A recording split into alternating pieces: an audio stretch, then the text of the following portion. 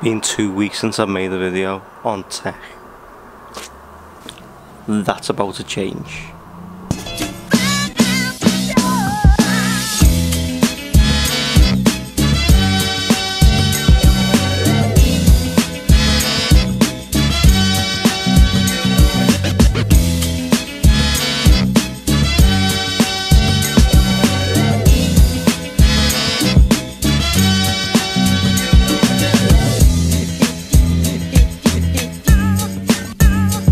What's going on, everyone? Welcome back to a new tech video, and this is one I haven't done in a long time. Now, I've never done one of these type of videos. It's always been a what's on my iPhone. This is a what's on my iPad. As you know, this is the 12.9 inch iPad Pro. It's obviously last year's version, it's not this year's version, but let's get into it anyway, and I'm going to show you what's on my iPad Pro. But this one right now is actually running iOS 11, as you can see. It went from the public beta and then we got the gold master, but I'm hoping this is still going to carry on getting the new betas as they arrive. And yes, I've got the screen record right there, but I don't think I'm going to use it right now because I'm having some trouble with the MacBook right now and recording. So if we jump back on the screen, I hope you can see this. If you can't, then I may look at doing the screen recording and doing it that way. It depends what the edit comes out like. So as you can see on the home screen itself, it's just a very simple layout. I've got the dock on the bottom, which I'll talk about first. The dock, I haven't put a lot of things in there, just a few things that I may go to. I'll start from this end right here. You've got the Gmail app. This is what holds all my accounts from Paul Rankin, from the YouTube channel, from the Orlando Tourist stuff, to me detailed image photography stuff. That holds all of them in the one. Got the mail app, which holds all my Hotmail accounts. I've got a few of those for obviously other various things that are going on. I use Safari. I don't tend to use Chrome, so I'm not a big fan of it. The Twitter app for iPad, as I tend to use that quite a lot. The Files app, which I'm using more and more nowadays. VLC player, I watch all my TV shows and movies etc. through VLC, and the App Store, which I've just used, which is why it goes on the very end with the line right there. If I keep my finger on that, it'll highlight and I just click the minus button and it goes away. Now up the top here is just a very simple layout. I haven't chosen a background picture yet, but I probably will do that very soon. FaceTime at the top. The Messages app, I don't really use it because I just tend to use my iPhone. It is linked up to my MacBook as well, which I'll just use my MacBook because it's just one of those things. I haven't bothered setting it up. Messenger, which is WhatsApp Messenger, I have been using that lately and it's good. It puts all the files there that I need, etc. It's just good for what I need it for. Google Calendar and normal calendar. I tend to go for Google Calendar over the standard calendar, as it groups everything together for me all nice and neatly and puts everything in line so that I know what's going on and what meetings etc. I've got coming up. Got Google Maps and Maps. I have used these in the car. I've just linked it up to my phone and let the iPad do its thing. I've got a dashboard mount on its way. I'm going to look at what it looks like in the car, and you guys are going to get to see that as well. Photos, I do use this. This is where I keep some of my photos. I haven't transferred everything, and we'll go more into detail about these two photos at the top a bit later on. Click off that. Home page, it's just basically a folder that I've created which has just got apps that I don't tend to use. I do use podcasts, and I tend to use this to watch podcasts. So this is one that obviously when you get stuff like Applebite, the Awesome Orlando stuff goes to watchable podcasts, and I use my iPhone for listening podcasts. The Apple Store, because as you know, you can buy stuff from the Apple Store, and I've used the iPad in the past to do that. App Store, and of course settings. If we go across to my next screen, this is where I keep everything. These are recently downloads and I haven't used them as of yet. I have used that one, but don't tell the wife. Okay, don't tell her. Don't say nothing. But up the top here I've got a business folder which keeps WordPress, speed test, Evernote. I have been using Evernote quite a fair bit lately to do various different tasks that I want to get completed. Like when I want to record a video, I will use Evernote to jot down some notes, but I do prefer Apple Note because it transfers to my phone as well, and I can keep track of everything. On-stream webinar, I've used that a few times for Orlando stuff when I've been involved in some meetings, etc. We use on-stream. Linkdln, as you know, I've used that plenty of times in the past. This is running the Paul Rankin one right now because, as you know, I've changed phones again. Next to that is teleprompter. So whenever I want to do a scripted video, I'll use teleprompter and attach it underneath the camera here and have it linked up, so you guys won't know it's there, but I'll be reading off a teleprompter. I haven't used it yet, but I will do a scripted video soon and it will be using teleprompter. Crowdfire for checking on stats, etc., and being able to publish different posts now and again. The Crowdfire allows me to do that. Flickr, I have got a Flickr account on Orlando Tourist and Paul Rankin, as I tend to use that quite a fair bit just to put posts on there so that it saves them in the proper file format that I need and in the resolution that I need as well. I do use Dropbox as well, but I prefer Flickr for that. Genius Scan to scan documents, even though I don't need that now because it's now built into the notes on iOS 11, but it's still there anyway. Bitly to shorten links, as you know. Google Keep, again, is just another like a note taking service, but it's from Google, so it syncs to all your other devices that are running Google as well.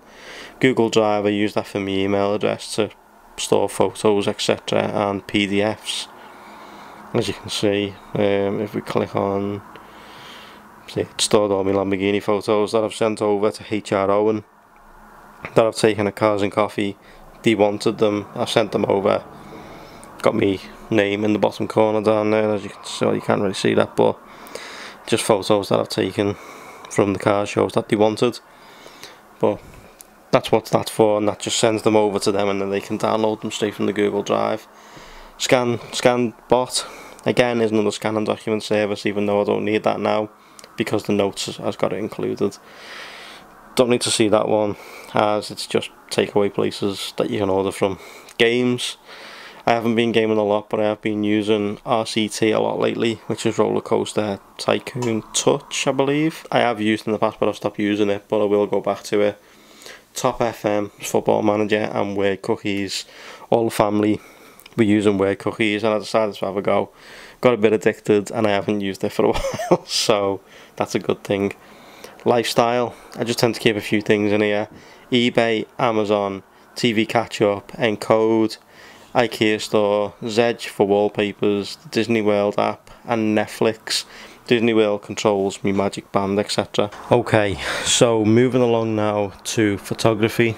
I'll talk about the bottom one first. Canon Camera Connect connects this 80D to this, so I can see live photos, and I can obviously put them on the iPad and download them to use for Lightroom on here. Cinemagraph, I do want to try and do a couple of cinemagraphs in a few months or so, or a few weeks or so. Google Photos, Photoshop Mix, as I haven't really used an awful lot of Photoshop, but I do want to try and use it. I want to manipulate a couple of photos.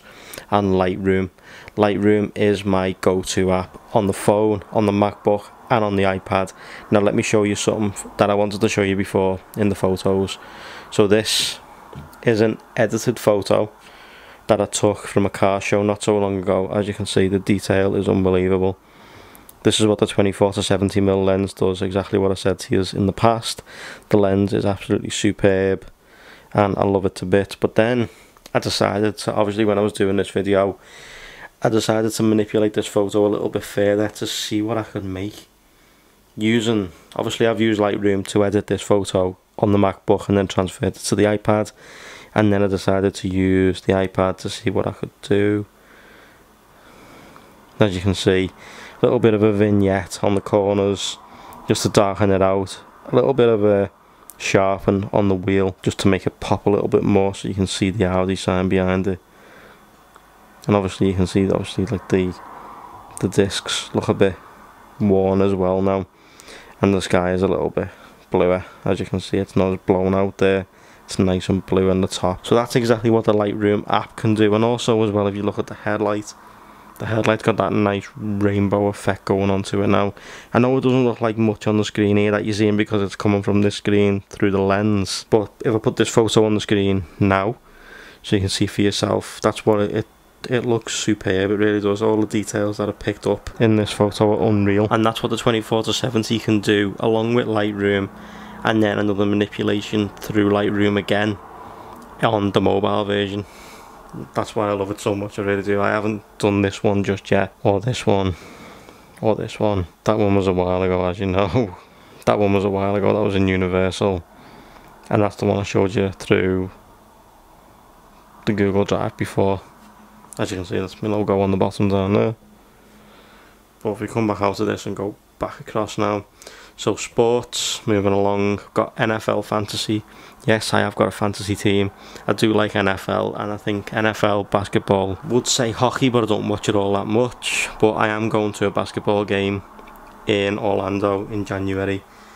But I do want to get to an NFL game as well. I do really like NFL, but I've got NFL fantasy and NFL mobile to keep up to date. And then we've got the YouTube folder, which is YouTube Studio.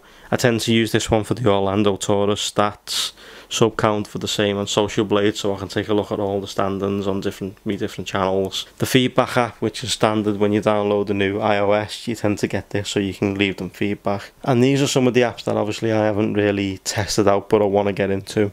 I have used them, but I've used some of them, but Night Sky is now a new way of using the AR that's built in now. I do want to use AR, but what I'll do is I'll bring that to you in a separate video. So you'll see AR, me using AR, coming soon with Night Sky. I've got another WhatsApp, which is WhatsApp Messenger. I want to try that one, see whether it's better than the other one, and just see where I get along with it. I'm hoping WhatsApp is probably the same as WhatsApp, so I can just transfer them over. Microsoft Word, as I do tend to use a couple of Word documents here and there, as well as obviously scanning documents and like filling documents in. I do tend to use Word a lot. Google Earth, we were looking the other night at obviously everything that's going on in Mexico and everything that was going on in Orlando and stuff like that, and we wanted to do a scan round of the Earth to see exactly where everything was. Just curiosity basically, so I downloaded Google Earth so we could take a look around and see what was where. The Xbox app, you all know what that is anyway, don't need to go into that. SoundCloud's when I'm looking for artists to appear in videos, the daily vlogs especially. As I said, Auto Trader is right there, but please do not tell the wife. That's not there, ignore it. I haven't been looking at cars, I promise you. Discord is a gaming chat, which I haven't really used that much, but I am going to get into a little bit more, as it is quite interesting when you're reading through a few things when you're bored basically. And of course Periscope, I do use Periscope quite a lot. I use it while I'm away in Orlando. I use it when I've got new tech stuff to show off. So if you want to follow me, head over to Twitter, follow me at Rankins and follow me at Orlando Tourist 1. You can find those links in the description down below if you want to head over. Follow me on Twitter, and that way you know when I post another, well, when I'm posting on Periscope at least. I watch all my favourite tech YouTubers on this, and I watch people from Orlando as well, so be sure to follow me over there, guys. But guys, that's going to do it for this video. I really hope you enjoyed it. This was a nice step back into the tech videos. I really enjoyed it. I hope you did too. Give this video a big thumbs up for me. Subscribe if you're new to the channel. Thanks very much for watching, guys. I really appreciate it. Take it easy, and I'll see you all in the next tech video. Take it easy.